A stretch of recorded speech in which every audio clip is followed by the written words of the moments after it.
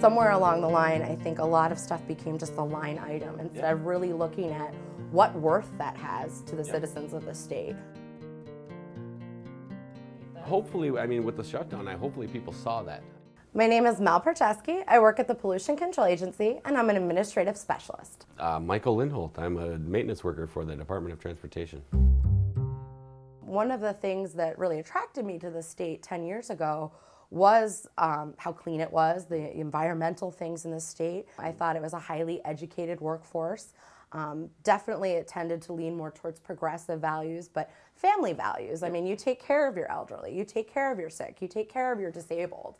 And I know during this last debate, there's been a lot of talk about, oh, if we tax the rich, they're going to leave this state. And I remember clearly a night when my husband and I turned towards each other and thought, forget them, you know, we're going to leave this state if the state continues to go down this line. And that was kind of what you heard during this, this whole deal of the shutdown, and that is we need to run this as a business and shrink government. And this is not a business. We provide a service. This is a service that we provide that Minnesota is willing to pay for to have this quality of life. To say, yes, we need these services. We need people in healthcare. We need to take care of our elderly. We need our roads, maintained.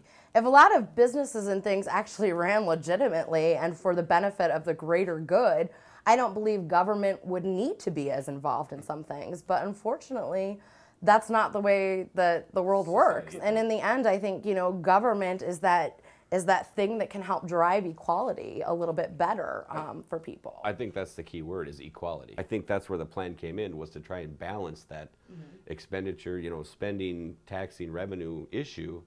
Somewhere along the line, I think a lot of stuff became just a line item instead of really looking at what worth that has to the citizens of the state. Instead of just looking at something as costing X, Y, Z, we need to look at the benefit of what that cost is.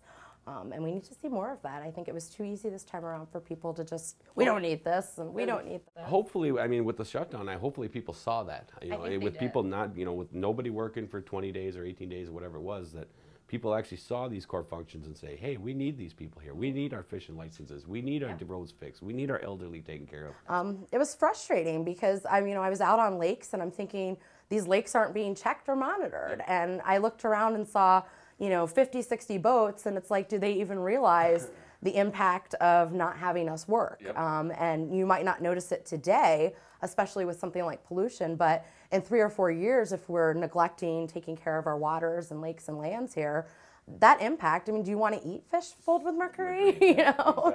And it just feels, I don't know if you felt this way, but a lot of us felt this way, that it was more of like a kick in the teeth kind of a thing, It was a, hey, great job, and you guys plow our roads, and you do a fantastic job of it, and now that we don't need you, we're in the middle of the summer here, what do you do in the summer? You don't do this, we don't need these things, so go away, we don't need them. And I have pride in the work I do, and to hear someone say that I'm a beast, or that I'm, living high off the hog, as we live paycheck to paycheck, is frustrating.